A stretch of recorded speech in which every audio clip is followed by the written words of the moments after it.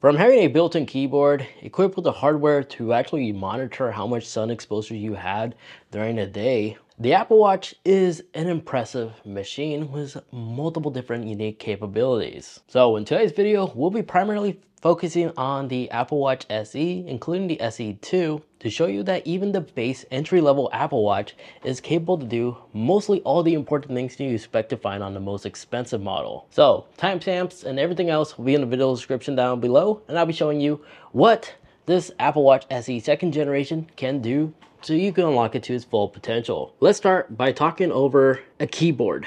You see, the Apple Watch SE do not support a keyboard, but they have access to the App Store, which allows you to download like third-party apps like Flick Type Keyboard, which is the app I recommend, but there's many others if you just search up keyboard on the Apple Watch App Store.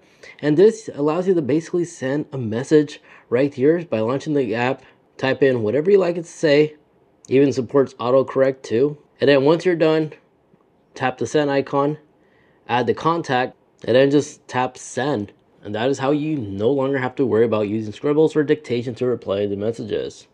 Another thing about the Apple Watch SE a lot of people tend to forget is the fact that this thing has a lot of storage. You see, even the second generation SE has over 30 gigs of internal storage. So if you're subscribed to Apple Music, you could actually install your playlist on the Apple Watch itself, so you don't have to have your iPhone nearby. So here's my iPhone 13, and to install, you simply scroll down and look for music. And right here where it says playlist plus albums, you can either tap your playlist or dedicated artists, tap on the playlist you've created, and then hit the little plus button on top, and it'll basically give you a live status right there on your playlist being installed on your Apple Watch physical internal hard drive, which will then unlock the ability to use your AirPods or even third-party headphones and pair them to your Apple Watch wrist in the Bluetooth settings. And then if you have a smart TV that is compatible or an Apple TV box equipped to that television, by launching the remote app on your Apple Watch, this gives you total freedom to control your television all off your wrists, and it works extremely well. Another convenient feature can be the remote camera app. By launching this will launch the native camera app. As you see,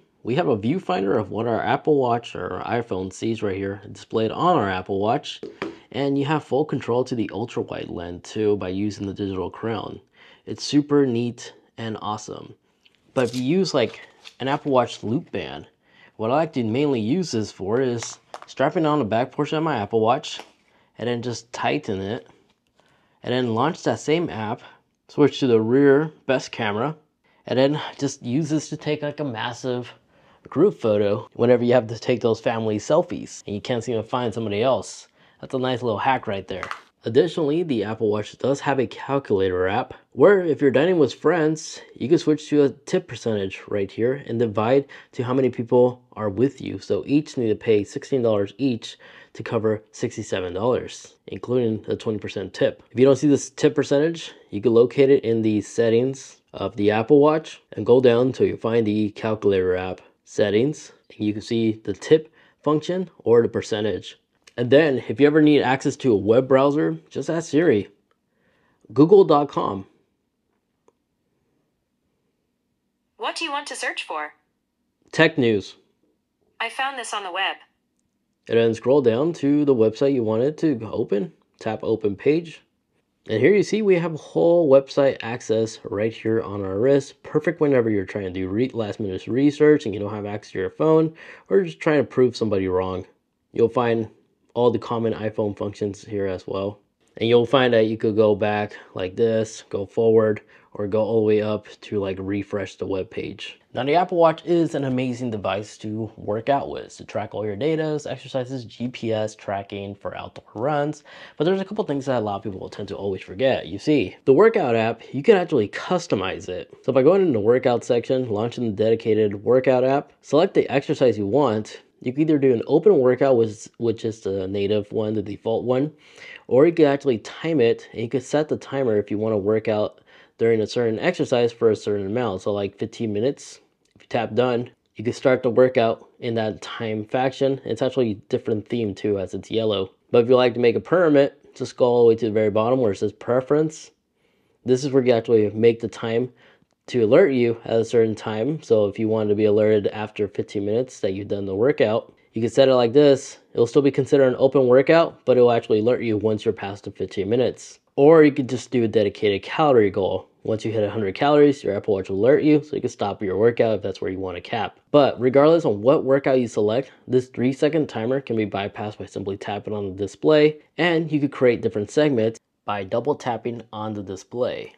Then after a minute has gone by, instead of ending this workout if you're going to start another one, you can always just tap the plus icon and select the next workout you like to do, like open training, and this way you don't have to end that workout to jump into another workout. It saves it all in one log. I find it more convenient doing it this way. But if you like to find out a great app that will actually calculate your calories that you burn, Athlete AI is one I recommend. Here it actually will show me not just my energy level, my stress level, my sleep, if I'm using sleep tracking. I personally don't. But in the energy tab, this will actually tell you how many calories you burn throughout the day, active or not active. And if you link it to like a food logging app like MyFitnessPal, you can also track your calorie intakes as well to really make sure that you're in a calorie deficit. Again, that's Athletic AI. I'll have a link in the description down below. There is a membership, but I found out the free version has all the important data that you really need. But it does pair to a native app, which gives me more information compared to what the fitness app from Apple will actually show you by default, which gives you a lot more information, in my opinion, than the default one from Apple.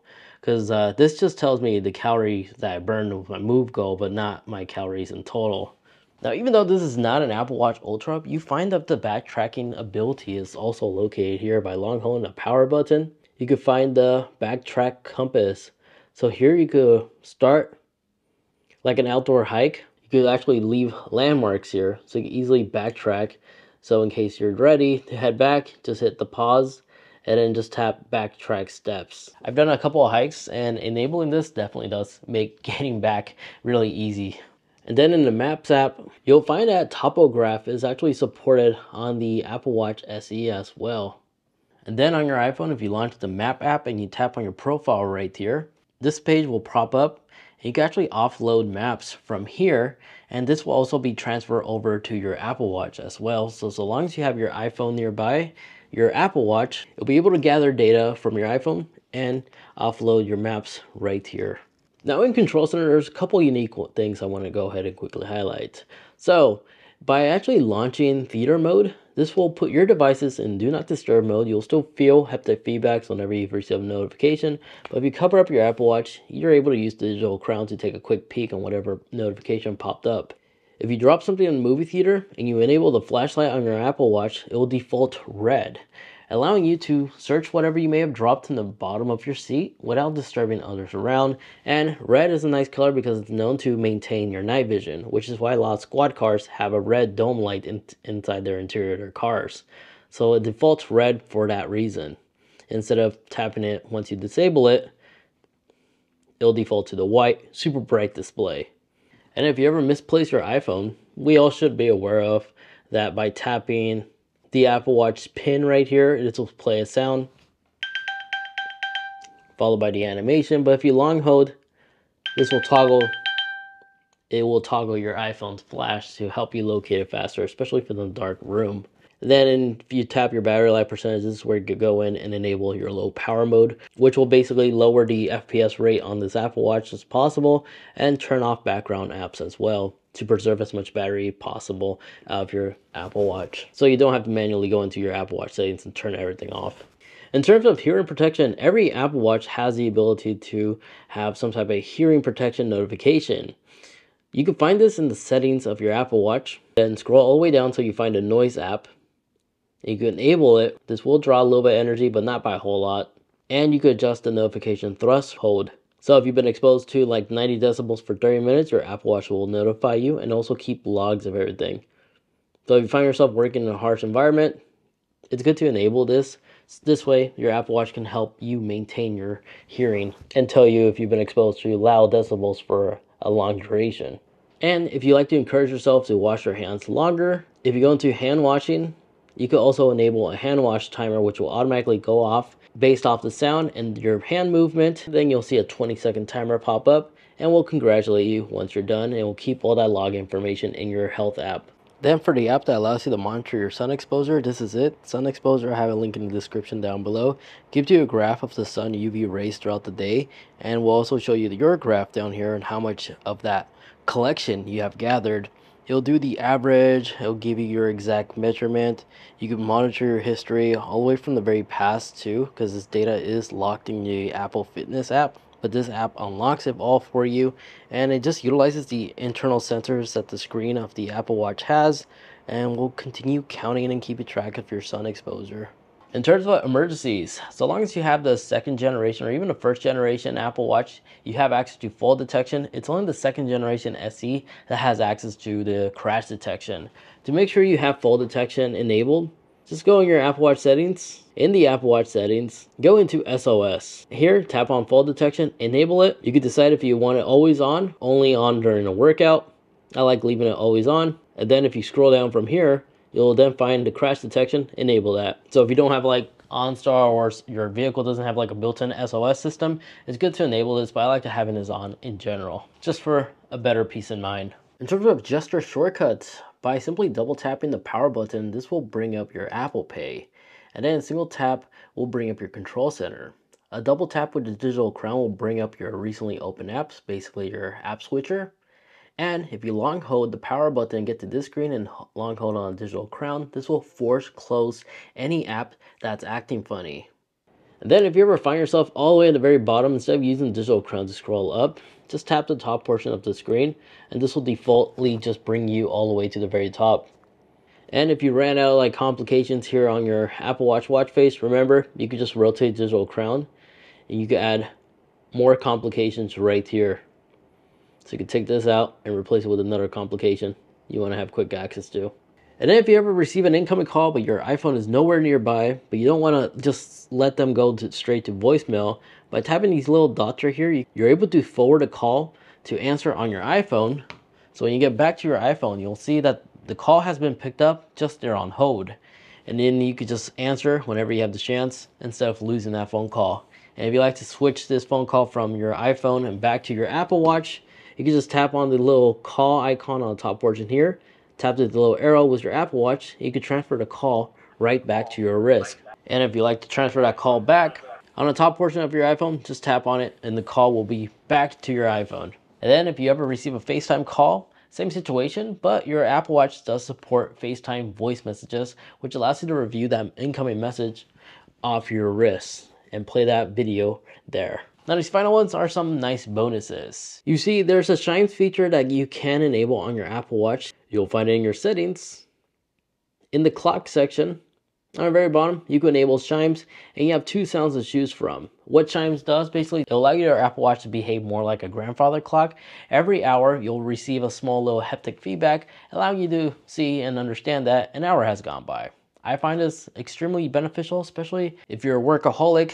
This app allows me to always be aware of my time instead of having those weird awkward sessions where I'm like, oh man, 2 hours has gone by, seriously? The Apple Watch will basically alert me every hour, a small little beep on my wrist, letting me know that, hey, a new hour has gone by. But if you feel like you want to be even more advanced, you like to be 5 minutes ahead of your appointment, you can separately offset the time on your Apple Watch from your iPhone by going right here where the little +0. You can add how many minutes ahead you like your Apple Watch to be offset. So now our Apple Watch is going to be default to 5 minutes ahead, so it's 2:13. Meanwhile, my iPhone is still at 2:08. This will allow me to always be ahead of my appointments. More things in here is the swipe to switch watch faces. By enabling this, if you have a lot of watch faces like I do, you can just swipe and this will allow you to switch between the many different watch faces right here. I like using this feature a lot, especially if you organize your watch faces. I don't know why it glitched like that. By long holding and you go into that watch face edit mode, you can long hold on the watch and you can move it like this. So you can organize it, or if you want to delete, you can just swipe up and tap delete. But having these two things combined together allows me to quickly like switch between the different watch faces like this. So this one I would typically like to switch to if I'm like going out on a date, and this one I like to switch to if I'm at the gym. Then if you ever want to quickly share contact information between one Apple Watch user to another, remember you can always use name drop, which also works with an iPhone and an Apple Watch. By simply just tapping on their device, it will create this cool animation and both of you will quickly exchange contact information. And then lastly, another amazing convenience about the Apple Watch is that so long as you're nearby, your Apple Watch can actually unlock your Mac computer or your iPhone. You can find these settings on the Mac in the settings, in the Touch ID and passcode, and just select the Apple Watch you like to have this ability. And then for your Apple Watch to unlock your iPhone, you'll find it in the Face ID and passcode setting, into your login credential, and then scroll down so you find the Apple Watch and just enable the Apple Watch you like this ability. And then if you like your iPhone to also unlock your Apple Watch, you'll find this ability in the Apple Watch app, and you just go into passcode and enable unlock with iPhone. And now you're set. And just like that, now you know a bunch of amazing things that the Apple Watch SE can do. I'll be sure to include links to where you can find those third-party apps I recently featured, so they're all literally a click away. And if you'd like to know more creative ways to increase the security on your iPhone, highly recommend checking out that video over there, where I dive in all the cool things you need to enable to really maximize your security on your iPhone to make it difficult for thieves to easily steal your device. My name was Eddie. Thank you so much for watching.